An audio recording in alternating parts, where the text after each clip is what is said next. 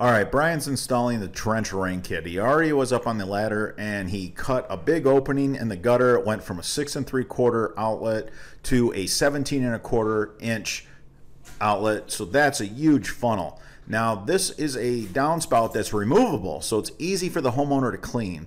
And we're going to show you how it just easily comes off the house with a wing nut and a bolt. He mounted that wall mount. And here he is. He's showing the homeowner how to take this down. You just undo a wing nut. It's a stainless steel bolt. Then there's one at the bottom right here as well.